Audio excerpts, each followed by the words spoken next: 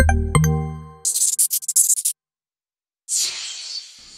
everybody, I just want to show you a feature we're working on called pose capture. So you basically click on a character and then you can assume their body and kind of move around. So you can, basically the IK control points of the hand and the head are tracked with the headset and the controllers in VR.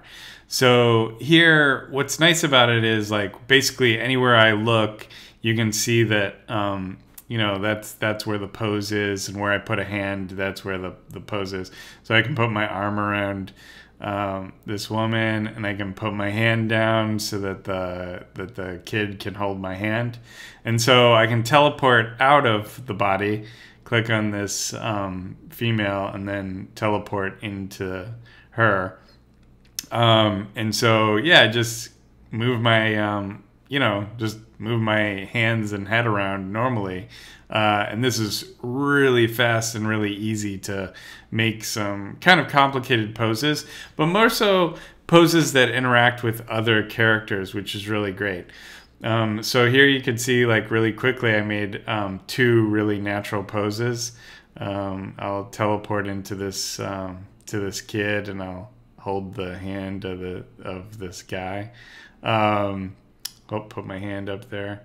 And yeah, basically really easy, really fast to make poses.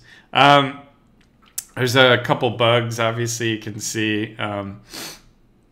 Sometimes the rotations aren't quite right, but we're fixing those. We want to make it so that when you teleport in, basically counts down, you know, like 5, 4, 3, 2, 1, and then teleports you out and saves the pose. But actually kind of teleporting in and out to pose is also nice as well. So maybe we'll think about what the best way to perform those actions are. Anyways, yeah, really easy way to do some pose or motion capture in VR using all the tools that you already have inside of VR, and that's super great. Other cool thing is because the head controls the IK point, you can see how when I lean forward, it actually like moves the body around, and that's really nice. So yeah, that's about it. Yeah, thanks so much. Bye.